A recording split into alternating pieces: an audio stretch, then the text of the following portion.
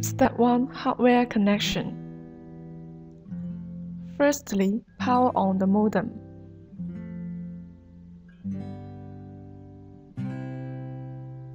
Secondly, connect the telephone line to DSL port of modem. Thirdly, connect your computer to one of modem's LAN ports by a cable. Step 2. Configure the device. Open a browser on your computer. Type 192.168.1.1 in the address bar and then press Enter.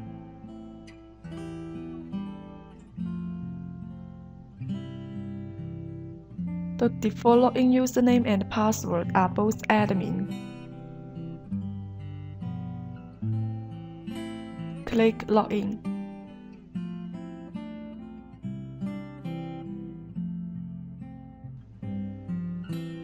Choose ADSL. Select your country and ISP. If there is no your country and ISP, just choose Other. Input the VPI and VCI if you don't know about it. You could consult your ISP. Choose the connection type. We take PPPoE as an example here. Input the username and password that provided by your ISP.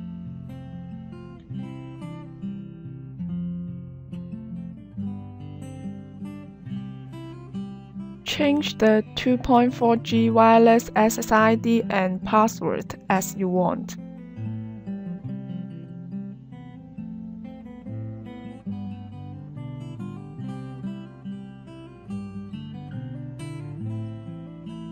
And then change the 5G wireless SSID and password as you want.